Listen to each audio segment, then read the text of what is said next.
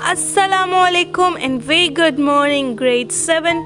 We will proceed to our next topic, and that topic is pollination. But before that, we will do labeling, and I have played a game for you. So, receptacle, then leaf, then I should play sepal. Oh, yes, it's correct. Okay, now I'm going to add petals. Where are petals? They're red color. No. Yes, that's done. Now I should go for the female reproductive part. Stigma is the top. Then style is the neck of the carpel. Then the swollen base is the ovary. Ovary has many ovules. Where's ovule? Yes. That goes fit perfectly. Now I will label the male part, reproductive part of a flower. Anther is the yellow sac with pollen grains, and filament is the stalk of anther. That's it. Okay. Now you have to learn this diagram by your heart. Okay. Pollination. The topic is pollination. To make seeds, a flower must be pollinated. What is pollination? The transfer of pollen grains from anther to stigma. Okay? It is done by two types, and their types are called self-pollination or cross-pollination. But before that, I am going to tell you what are the agents. Pollination is done by many agents. One of them is insects. Insect pollinated flowers are mostly brightly colored and scented. They have nectars like this geranium flower that allows many insects to visit it.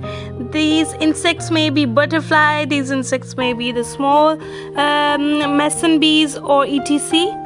We say flowers are very beautiful, but they are genius too. Some flowers are constructed so that when an insect lands on them, the weight of the insect's body makes the stamen jog down, covering the insect's back with pollens.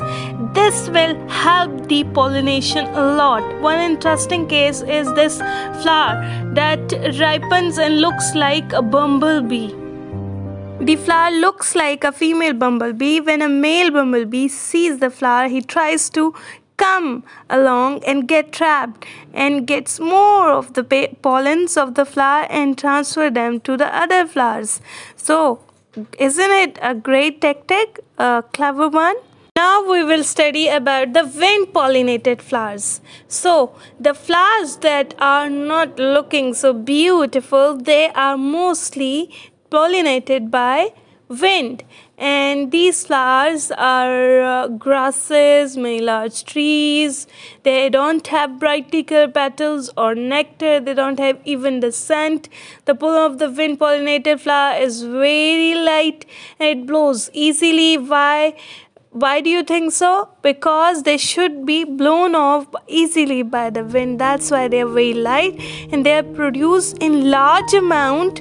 These flowers' stigma are feathery and they catch easily these light pollen grains, and this also helps in pollination. Here is the table of insect pollinated flowers and wind pollinated flowers.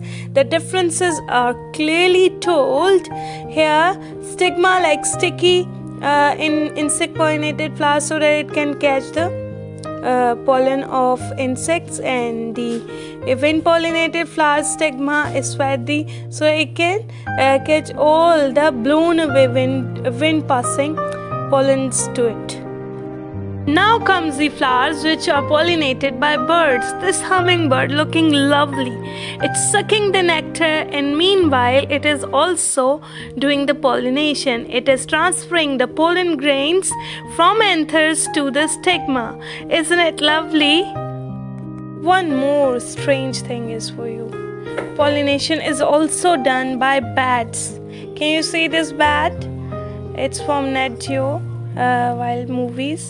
And this bat is doing what? It is coming to the flowers and it is pollinating them. Because bat pollinated flowers are often large and bell-shaped, white or pale colored, and they open their petals at night These flowers usually produce large amounts of nectar and give off a smell that attracts the bats.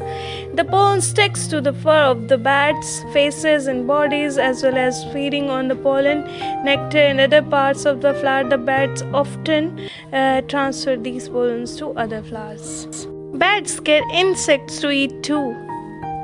Okay, students, now get ready for your written task. Take out your journals. Write question number 3. Insect pollinated flowers produce fewer and larger pollen grains than wind pollinated flowers. Explain why this is so. So the answer is insect pollinated flowers have fewer and larger pollen grains because once an insect has been attracted to the flower and eaten some of the flower pollen grains or nectar, there is quite the high chance that it will accidentally carry some of the pollen grains to another flower of the same species. In this way, it will help in pollination.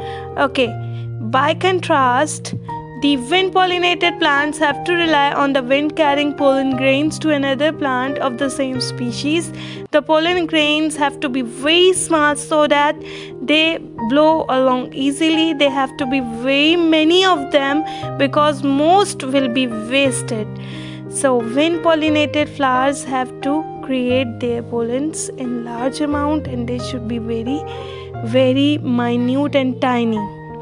After writing this answer, question number 3 answer in your journals, you have to learn that as well. It is also obvious that you can also put your bright ideas here. Right? Now we will do question number 4. If you were growing plants such as cucumber or melon plants in a greenhouse where insects couldn't enter, how would you make sure that all the flowers were pollinated? Okay? Have you written this question with a blue marker neatly in your journals? Okay. Now answer. Guess the answer. What will be the answer? The answer is being practiced for many centuries, and it is in a greenhouse where there are no insects. Cucumber or melon plants often have to be pollinated by hand. Artificial pollination. Okay, a stamen or a small paintbrush bearing pollen is rubbed against the stigmas of the flower so that fertilization can occur. So the farmers also use this technique in pollination and fertilization of their crops. They rub these stamens and they use the paintbrush bearing pollen that is helping it. Okay, you have to learn these all questions, question number 3 and 4, and you also have to learn these basic facts. I am putting here the pictures. The flower contains the plant's reproductive organ. There are 4 main parts to most flowers. They are sepals, petals, stamens, and carpels. The sepals are green and leaf-like. They protect the flower and the bud. The petals, when present, are brightly colored to attract insects. These were the first four basic facts.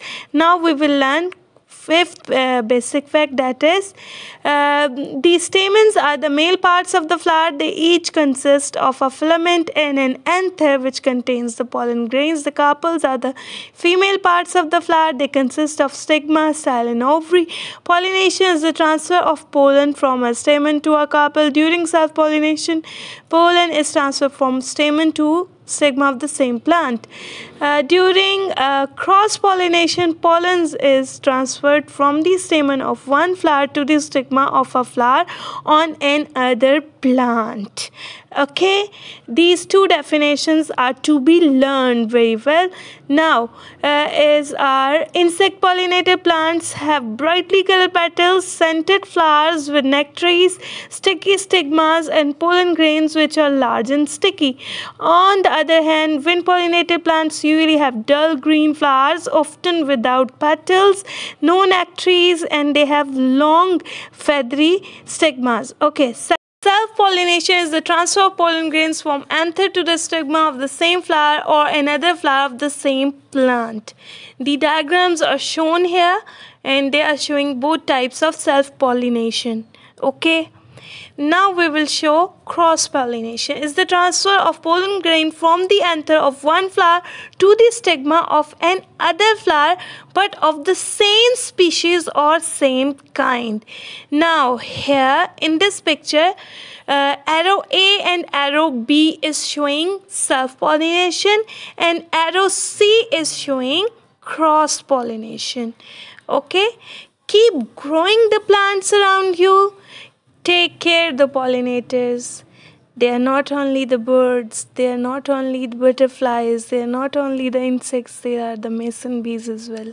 So always help the plants to grow and always take care not only the plants, also the family members who are around you. Take care. Allah Hafiz.